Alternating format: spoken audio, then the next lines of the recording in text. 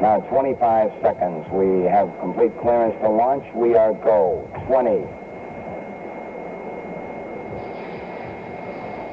15 seconds. Guidance internal. 13, 12, 11, 10, 9, 8. Ignition sequence start. Engines armed. 5, 4, 3, 2, 1. All engines running. Launch commit. Liftoff. We have liftoff at 9:34 a.m. Eastern Daylight Time. The tower is clear. And we have a roll program. Roger.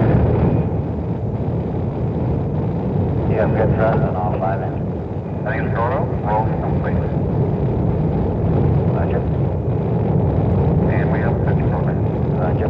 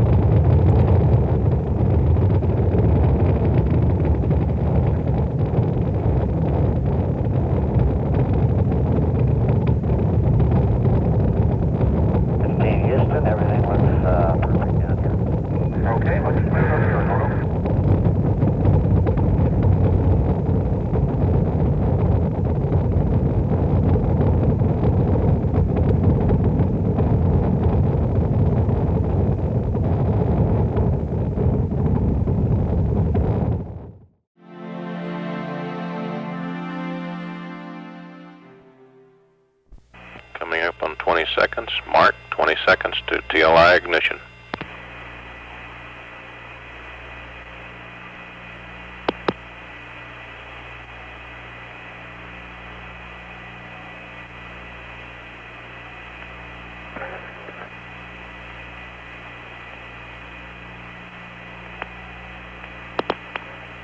Have ignition. Roger, ignition.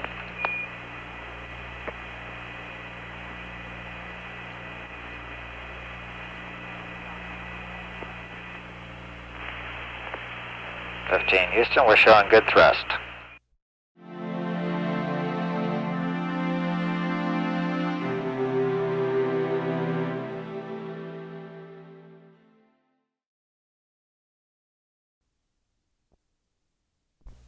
Houston, the centering on the picture is good now, and we're getting an excellent quality picture. Very good. We're almost there.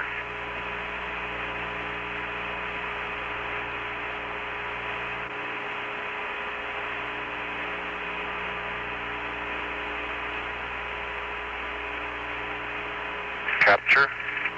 Roger.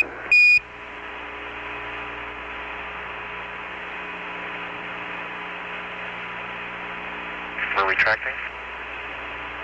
Roger.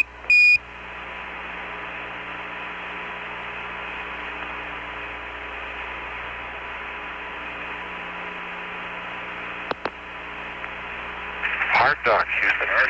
Roger.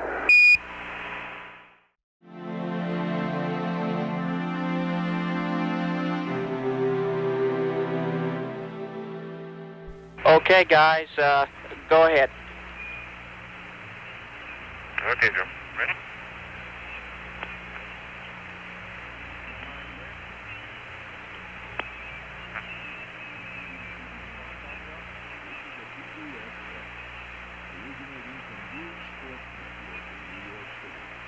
Like about 5.3 on the disk key and about 4.7 on the EMS.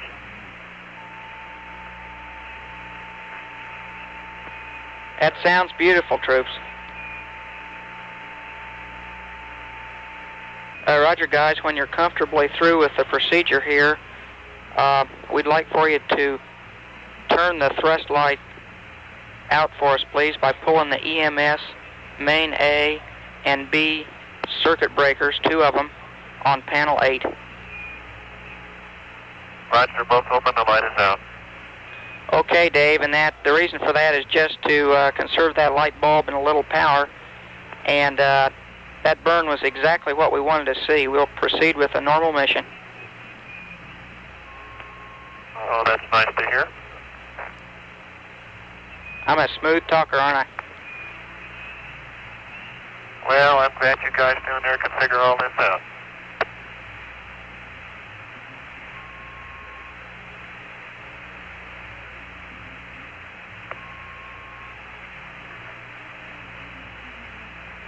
And guys, further word here, as you're probably already aware, the short is in what we've been calling the downstream side of that driver solenoid, and it means only that it's a little bit annoying to have. We can still turn bank A on and off as we want. We might modify a few procedures a little bit, but we haven't lost that bank. Okay, very good. Thank you, Joe. Let's go to Hadley.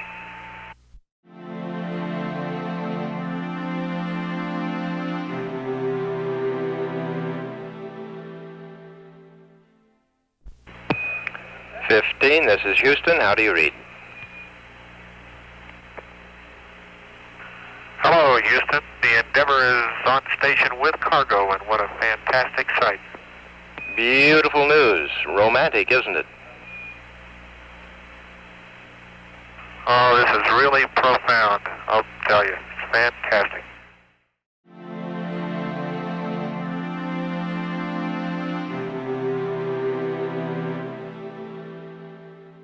And Houston, we're over Mare Crisium at the present time, and the sights are really striking.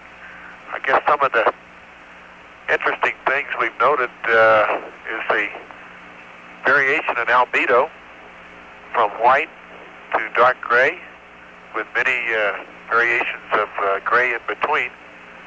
And many times this albedo change appears without any significant change in topography, other than perhaps a mountain ridge or a chain or a wrinkle ridge or something. But there are many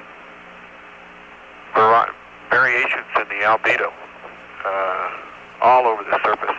I guess our general consensus is it's gray. We haven't noticed any brown yet.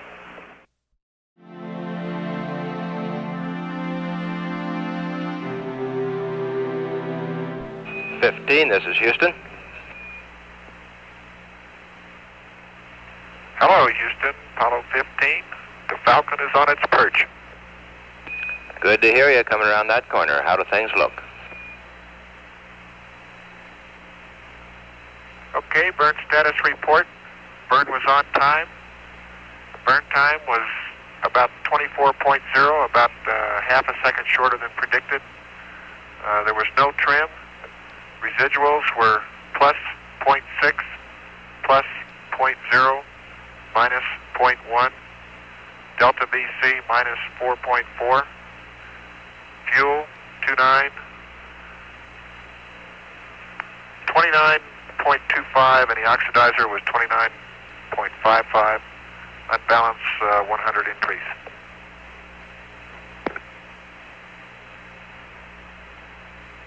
Thank you, Dave. We copy all that.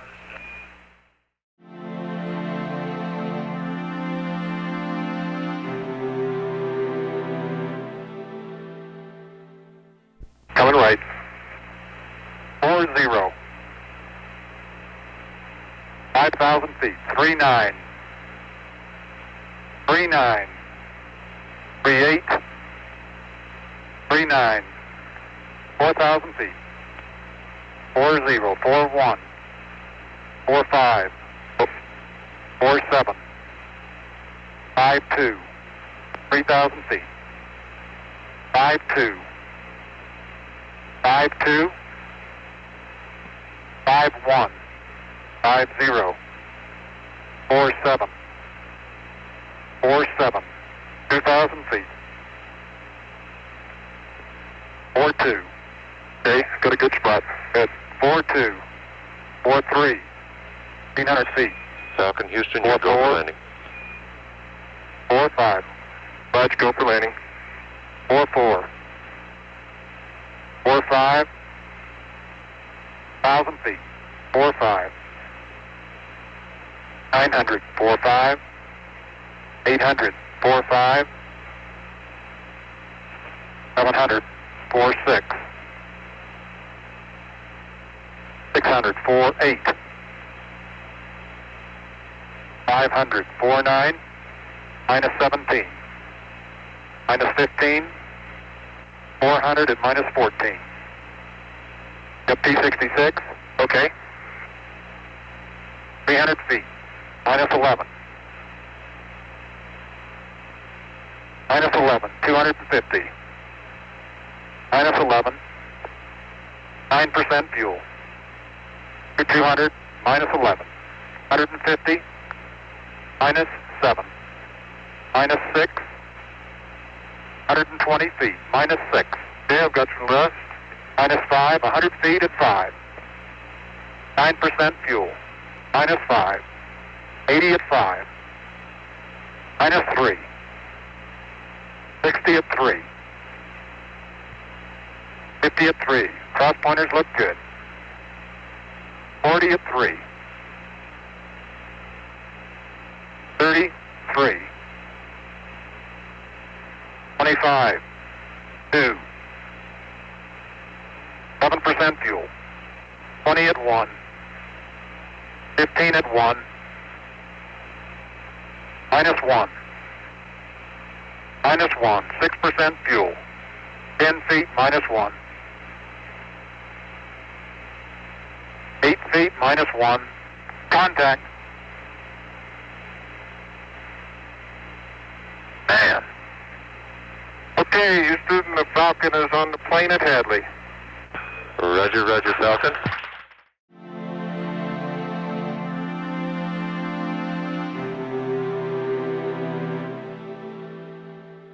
Okay, Joe, we've got all the photos. Sure go, Jim. Okay, I got it. Hey, let me start by 12 o'clock, Joe, and I'll go around real quick. On the far distant horizon, apparently across the rill, I can see just about our 1 o'clock now, a very large mountain, which I'd have to call Hill 305. Roger. And all of the features around here are very smooth. The tops of the mountains are rounded off. There are no sharp, jagged peaks. There are no large boulders apparent anywhere. The whole surface of the area appears to be smooth, with the largest fragments I can see are in the walls of Pluton. There are no boulders at all on St. George, Hill 305, Bennett, or as far as I can tell, looking back up at Hadley. Hadley's sort of in the shadow. It's a gently rolling terrain, completely around 360 degrees, hummocky, much like you saw on 14.